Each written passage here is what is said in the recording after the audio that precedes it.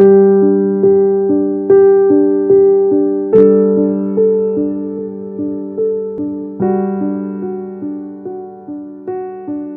among many others, are businesses that we are journeying together in prayers.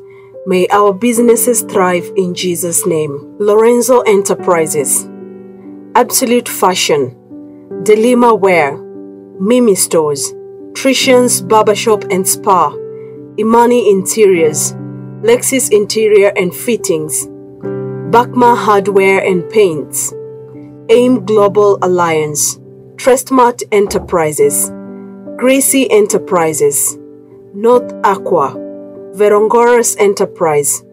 Let us pray. Morning prayer before work. Lord, I give you all that I am this day. Please brush away my weariness so that I may be inspired in my work. Help me to discover new ways to reveal your love to all I meet. Keep my mind clear and focused on all I need to achieve, and give me the wisdom to overcome difficulties and find solutions. I look to you and trust you are with me this day. Amen. Office prayer before work.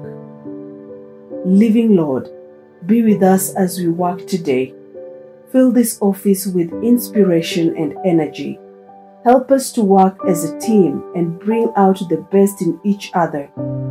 May we be efficient and achieve all we need to, but also remember to rest. May this place be full of fun and friendship, and may relaxation and harmony inhabit this space. Thank you for this new day and the opportunity to work together.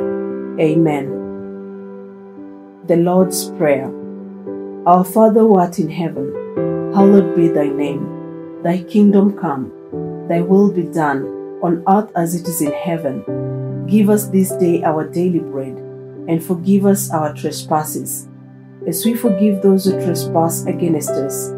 And lead us not into temptation, but deliver us from evil. For thine is the kingdom, and the power, and the glory, forever and ever. Amen. Day 11. A day for innovation. Pray for innovation. Lord, as the world progresses forward, we pray that you will bless this company and its staff with knowledge of witty inventions.